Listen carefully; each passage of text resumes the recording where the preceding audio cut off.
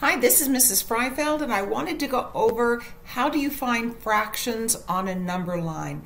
Maybe you think you learned this in elementary school, but I'm thinking maybe you didn't. So let's go over it. If I was given a number line that looked like this, and I was told that I needed to put these on the number line somewhere, the first thing I would do is I would look at the denominator of the fractions, and they're all halves.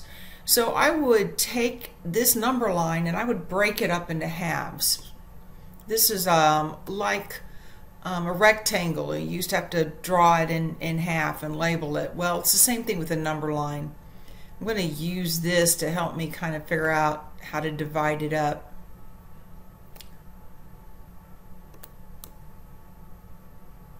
So now each of the lines between the integers is now divided into halves. So 0 is 0 halves, right? It's nothing. And this would be 1 half. If this is no halves, this is 1 half, and this would be 2 halves. And the numerator and denominator are the same, so this number would be 1.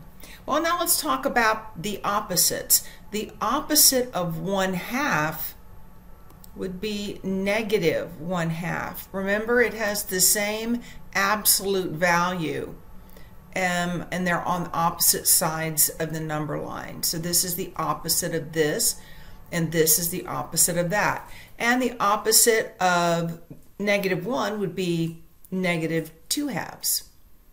Okay, and so over here now I've done 1 half, 2 halves, so this would be 3 halves, and this would be 4 halves, right? 1 half, 2 half, 3 halves, 4 halves.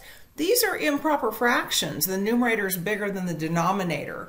So I could actually go ahead and divide this using this fraction line as a division sign, and I would get 1 and 1 half. And doesn't that look right? If this is 1, wouldn't this be 1 and 1 half? 3 halves would be that.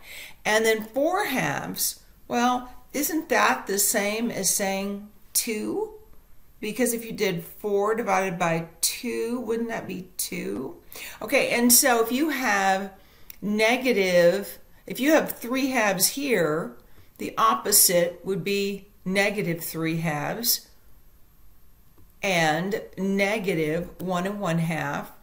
And then if you have 2 over here, the opposite would be 4 halves would be negative 4 halves. Okay, same thing here. The first thing I do is I see that the denominator is in thirds, so the line needs to be broken up into thirds. And I'm going to put it between 0 and 1, and I'm going to use this to help me figure out how to divide it. Okay, I'm going to move it over here.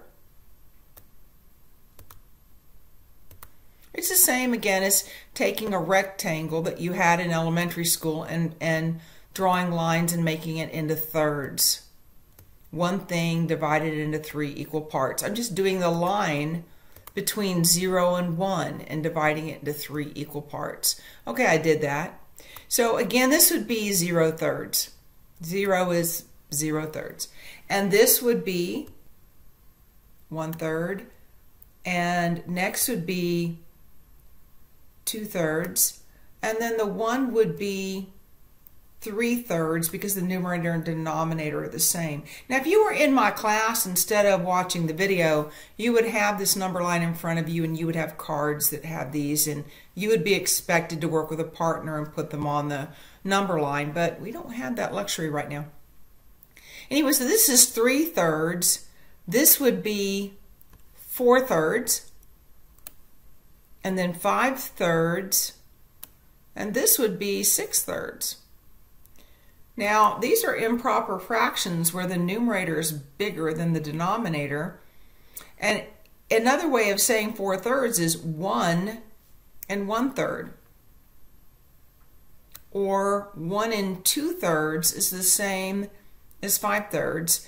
And then 6 thirds, wouldn't that also be the same as 1 and 3 thirds? If this is 1 1/3, 1 2/3, wouldn't that be 1 3/3? But that's kind of weird. And we know that 3/3 is 1, so again, wouldn't that be 2?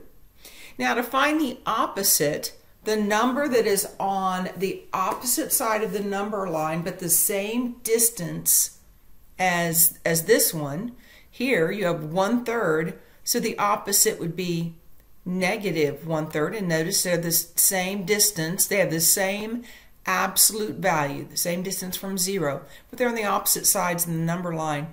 Here's 2/3, so this would be negative 2/3, and this here would be negative 3/3, and that would be negative 1. This would be negative 4/3 and negative 5/3, and then negative 6/3. Negative 6/3 is the exact same thing as saying negative 2. And these again are improper fractions. So if this is negative 1, this would be negative 1 1/3. And this would be negative 1 2/3. And this could be written as negative 1 3/3. Well, 3/3 is 1, and negative 1 plus negative 1 is negative 2. We're going to do it one last time, and I'm probably not going to do it again. I'm going to go ahead and divide the line up into fourths.